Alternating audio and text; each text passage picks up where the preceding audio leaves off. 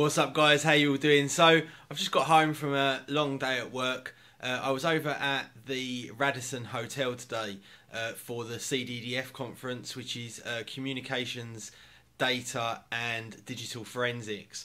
So it's basically a seminar where all of the people in like SO15 and all the terrorist units, MI5, Home Office, Cabinet Office, it's basically a place all of those guys go to kind of meet up and talk about digital and data forensics. So, for example, getting data off people's laptops if they're maybe terrorists or paedophiles, perverts, loads and loads of different things, criminals, all that kind of stuff. How to spy on them, all that kind of thing that you would expect. They go there to kind of discuss these things, be presented to, look at certain new products, all that kind of stuff. So I was there today presenting to them some quite interesting stuff to look at, to be honest, whilst I was there. But yeah, it's been a long day.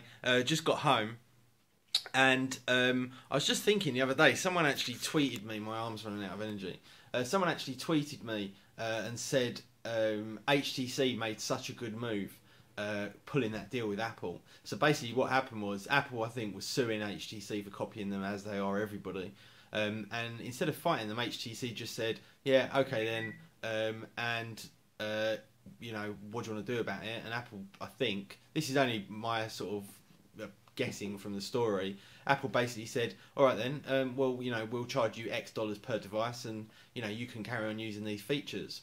And I don't know if you noticed, but the HTC One has got exactly the same kind of machined edges as the iPhone, and to a certain degree is fairly iPhone-esque, if you like.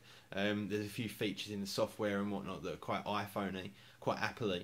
So I think that HTC have benefited hugely from just, saying, okay, fuck it, we did sort of a bit copy you, and we're going to pay a few dollars per phone to be able to continue to do that. And it just struck me as a good point that someone made that no one really brings up. And I think that's why, or one of the reasons why, it's not the whole reason, because HTC are a good company, but one of the reasons why this HTC One is such a quality piece of equipment. And the more I use it, the more I just think, wow, man, this is such a cool phone. These boom sound speakers and the front camera, a lot of people have said the camera's not that good, but I think it's fantastic. The audio quality is just fucking immense. And a whole bunch of other stuff as well. So anyway, that's it for me today, guys. Tomorrow I'm up to Birmingham. I've got to go and meet a customer to do some more presentations.